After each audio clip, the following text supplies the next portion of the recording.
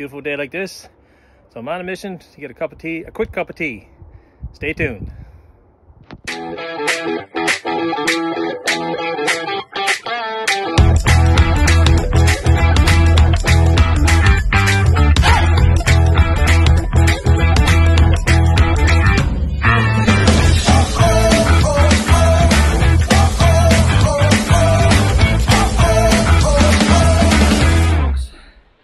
Welcome back.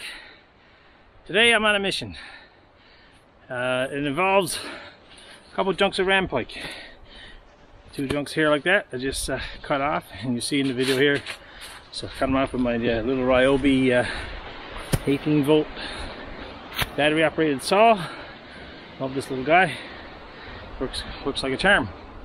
Anyway, yeah, I'm on a mission. So what am I doing this morning? Well, I've seen a few videos now with these rocket stoves and Swedish candle stoves and stuff, and I decided, well, let's try something like that, see how that works.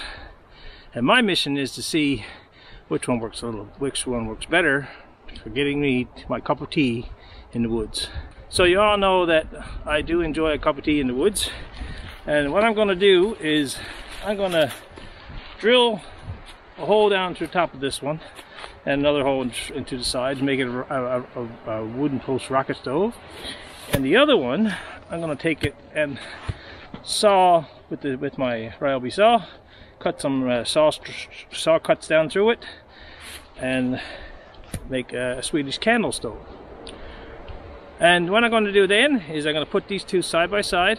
I'm going to light them using one of my fire starters, and you've seen my fire starters here I made in a previous video. So I'm going to use one fire starter in each stove, and see which one burns quicker or lights faster. I said which one operates better, I guess that would be a better way. My theory is that the one with the slots in it is going to burn quicker, so it's got more air coming into the bottom of the flame. It's going to burn faster, going to burn hotter, it's going to burn quicker. It won't burn as long as the other one is what I'm thinking. I'm thinking the rocket stove with the 2 holes drilled in it, that stove's going to last longer. So if you're cooking something for a long period of time, you're going to get more out of that stove. That's my theory. I haven't done this yet. This is my first time doing this, so we'll see how it goes. What do you think is going to work better? So guys, we're about 4 minutes in, and this one is burning pretty slow, and that may be operator error, trying to get it lit. This one over here seems to be going pretty good. It's getting a good draft from the bottom. And I used an 1.5 3/8 drill bit for this, spade bit, just to make sure I had a big enough hole to get my starter in. Like I said, this one here is burning much slower. Doesn't seem to be going as well as this one, but like I said, maybe it'll last longer. Anyway, we'll see which kettle boils first. I suspect this one's going to boil first, and I'll have my cup of tea anyway, so it's good to know.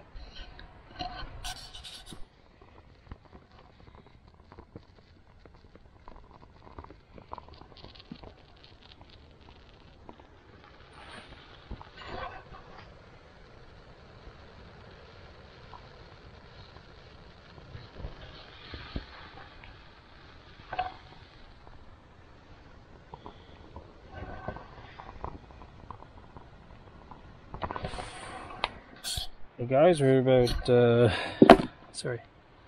6 minutes, almost 7 minutes in, and I see steam coming out of that guy. And actually that stove's actually slowed down a bit too, so I was just thinking, my thinking was that I wouldn't have to add wood to this, but maybe I do. Add some kindling down in the middle of it. I figured it would just burn the junk from the inside. I guess not. Anyway, this guy is struggling, but anyway, this guy, like I said, there's steam coming out of the kettle, so that's good. So folks, the kettle is boiling. Yes, it's boiling. This guy, not so much. It is warmed, but it's definitely not boiled yet.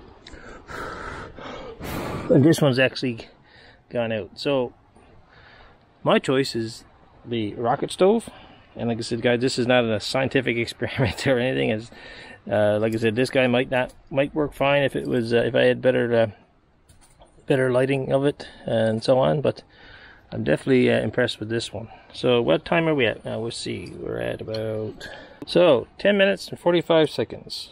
So 10 minutes or so, and you can have a kettle boil on the rocket stove. On, well, my rocket stove anyway. This guy, I'm gonna have to move you over to the other stove, I think. Now it's time to get the tea. So folks, I have one kettle boiled. I'll get my cup of tea. Oh yes, this is gonna be good.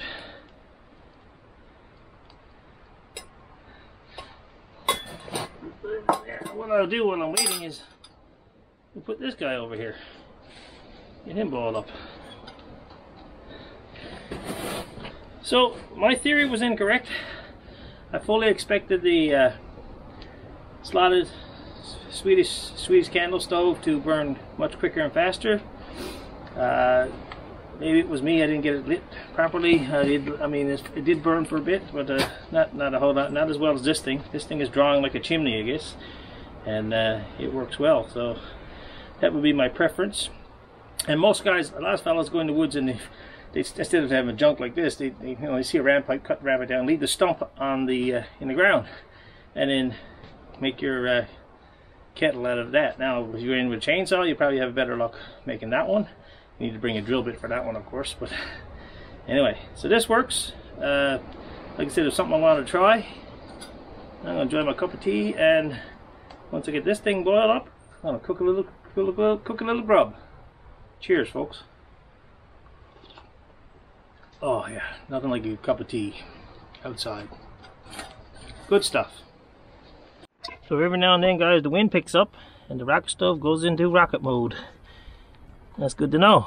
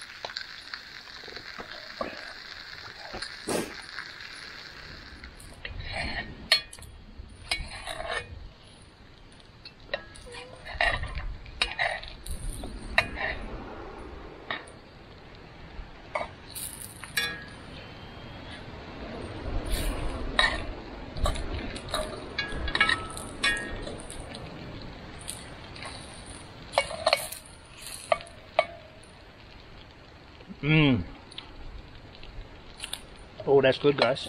The piece over there for you, buddy. Hot yet? Lay it over here. It's too hot for you yet.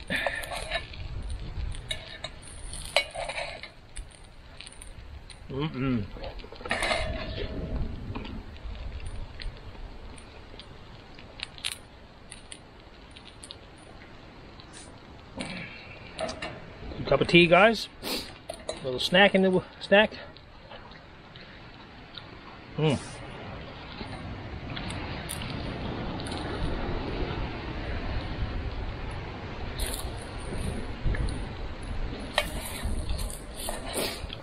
I'll save some for my buddy over there. He's waiting patiently.